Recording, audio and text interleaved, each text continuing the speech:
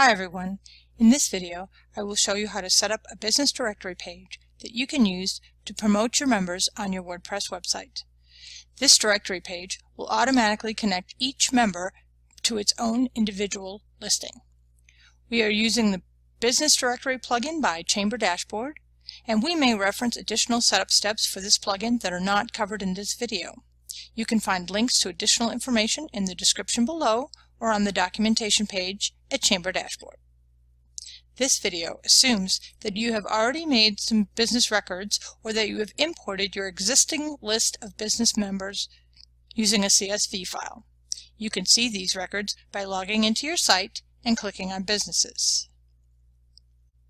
Once you have created these business listings, you are ready to set up your main directory page.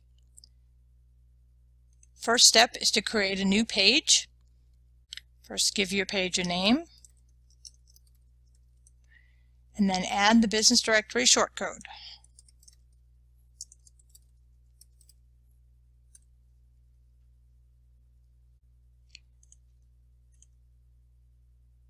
Once you have clicked Publish, you can view the page to see your new directory. Notice the Chamber Dashboard plugins are written to pick up their formatting from your theme. Things like link color, font family, and heading style should match the theme that is currently active. We are using the Chamber Beautiful theme here, which includes special formatting for use with the Business Directory plugin. Watch what happens when I switch to the Astra theme. Note the formatting has completely changed. You will see this happen anytime you switch themes.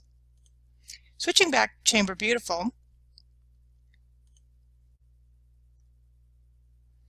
notice that each business is already connected to an individual listing page.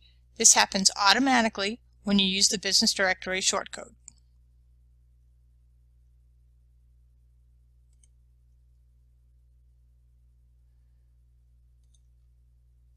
If you happen to get a 404 error or page not found, try going to Permalinks and clicking Save.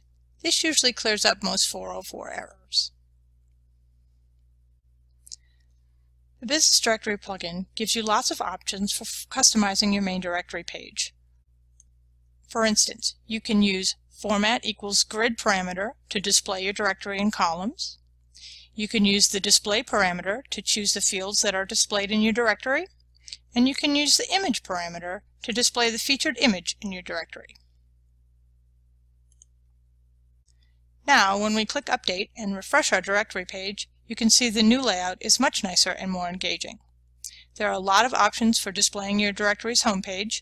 Visit our documentation pages at chamberdashboard.com for more information. Thanks for using Chamber Dashboard.